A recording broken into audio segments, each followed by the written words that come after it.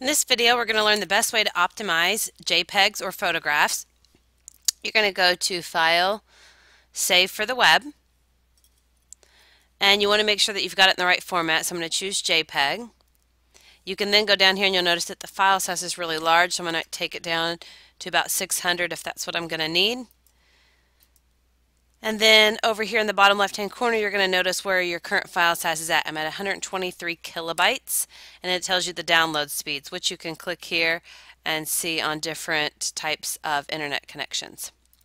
I might take the quality from high to medium, as long as I don't lose quality where my photo looks blurry or looks pixelated, then it's okay. You can even manually adjust the quality settings here. Do not embed color profiles, and when you're done, just save it to where you need it to go.